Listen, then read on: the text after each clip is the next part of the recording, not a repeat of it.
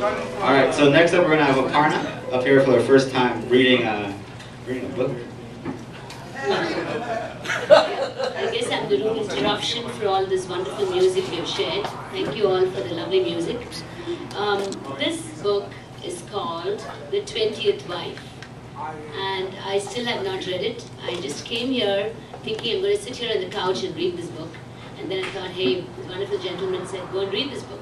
And that's why I'm here reading this book out to you all. So let me know whether you guys want to hear a short version of the love story or a longer version of the love story. So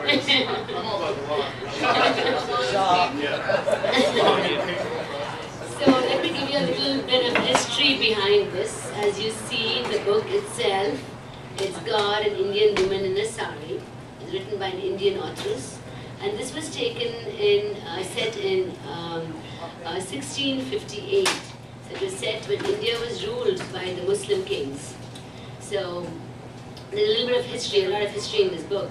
So this is about one of the prince of India, his name is Salim, and how he courts a woman who's not supposed to be his status. She's supposed to be one of the lowly status girls, but how he really loves her and he likes her beauty. So let me go ahead with the book.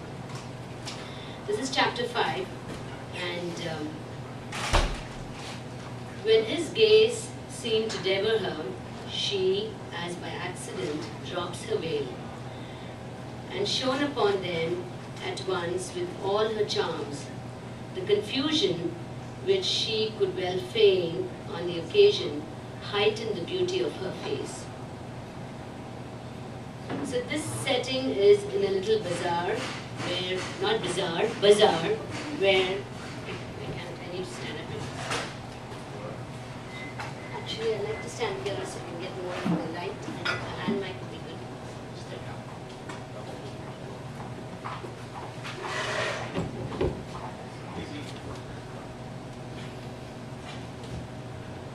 The Meena Bazaar was in full swing at the Royal Palace.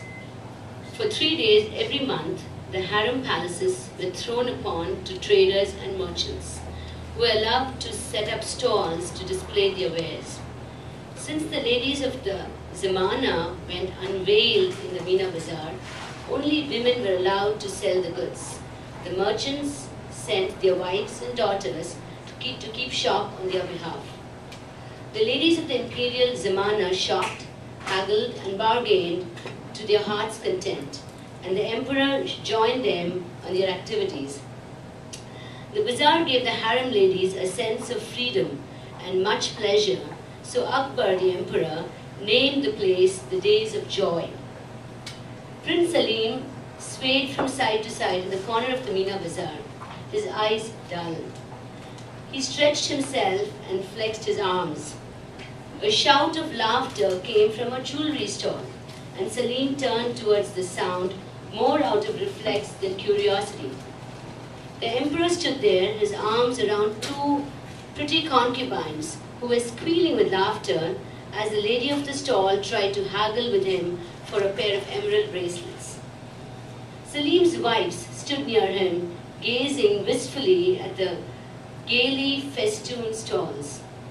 The prince gave them an irritable glance and then called to the chief eunuch of the harem. "Hoshiar, go with my wives and help them select some satin and gold cloth." "Yes, your highness." Hoshiar Khan bowed, turned and raised his hand to guide Salim's wives, his face impassive. He looked thoughtfully at the prince, wondering at his listlessness. The prince had not been himself for a few weeks now. Not since his encounter with the girl in Empress Rukaya's apartments. Hoshiar made sure to keep himself informed. Through his acquaintance of knowledge, he had worked his way up the ranks to his current position with cunning and a ruthlessness that helped him get rid of any rivals. In the Zenana, the ladies treated him with respect and a little fear, for anything Hoshiar knew to their detriment invariably found its way to the princess. Hoshiar bowed to only one woman, the woman who ruled Salim's harem, Princess Jagat Gosini. He was her eyes and ears outside the walls of the harem, within it her right-hand man.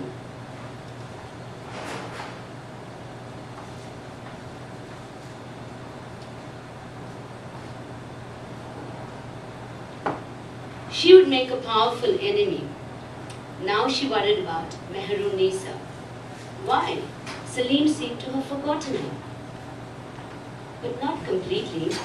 He was floundering, grasping for something out of reach, and not really knowing what it was.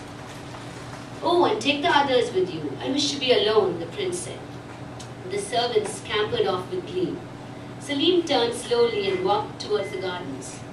On the way, a vendor yelled out to him, "Your Highness, look at these beautiful birds." A young girl sat at a stall surrounded by brass cages, each containing a variety of colored birds. She was quite pretty, her coarse features brightened by her smile. Salim eyed her with appreciation. Taking advantage of his interest, she brought forward a myna with a bright yellow bill. "Now, isn't that pretty, Your Highness?" she tried to cajole, stammering as she did so. Salim grinned, watched her bravado disappear. She had been bold in calling to him, but now that he stood in front of her, she was suddenly shy. "How much?" "A special price for you, Huzur."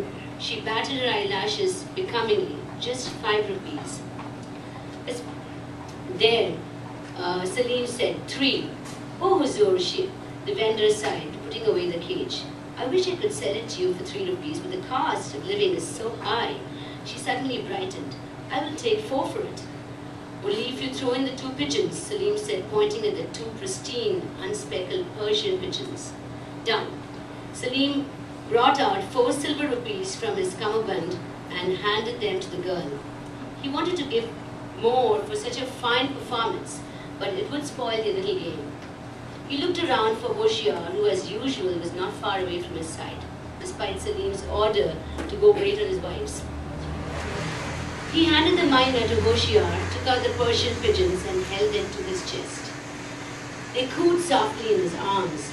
He rubbed his cheek against his feathers and descended the stone steps into the garden. The noise from the bazaar seemed to fade away. The green lawn stretched out in front of him, luminous with morning dew. Bees droned over the flowers, their wings iridescent in the warm sunlight. His eyes were caught by the red roses on the border in a heavy bloom.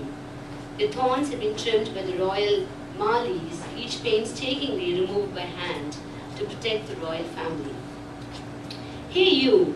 She rose and walked up to the prince. "Hold these for me." Salim handed her the pigeons and went off to pluck the roses.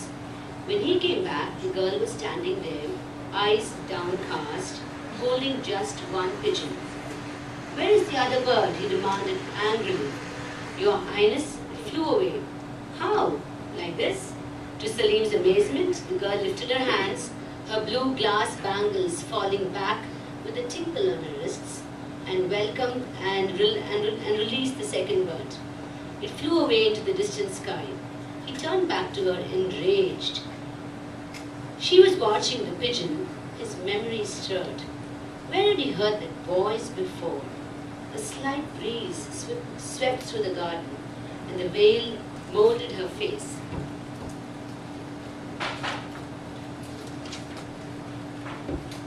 "Mehrunisa, Your Highness, I apologize." Salim waved an impatient hand, letting the roses fall to his feet. "Never mind the bird. Why did you run away from me the other day?" "I could not stay." "Why not?" Salim reached for a hand and held it. Her fingers were long and slender, the nails henna-tipped, the skin as smooth as pearls. They stood smiling at each other with no words, just happiness. Salim reached out and pulled her veil from her head. He took a deep breath and expelled it slowly. Suddenly, he ached to touch her everywhere, to feel her skin against his, to hear her voice and her laughter. "You are the most beautiful woman I've seen, Mehrunisa." She tilted her head at him. An errant breeze lifted a lock of her hair and blew it across her mouth. "But you have so many beautiful women in your harem, Your Highness. Surely there's one who surpasses me in beauty." Salim tilted his head to the other side. his tone matching the lilt in her voice. "That is simply not possible. What are you doing here alone in the garden? Why are you not in the bazaar?" It tired me, as it did me. Salim raised his hands to her lips and rubbed his fingers over her back slowly. His touch then strayed down her wrist, rippling over the bangles. "Your Highness, His Majesty desires your presence." Oshiyar was standing at the top of the stone steps.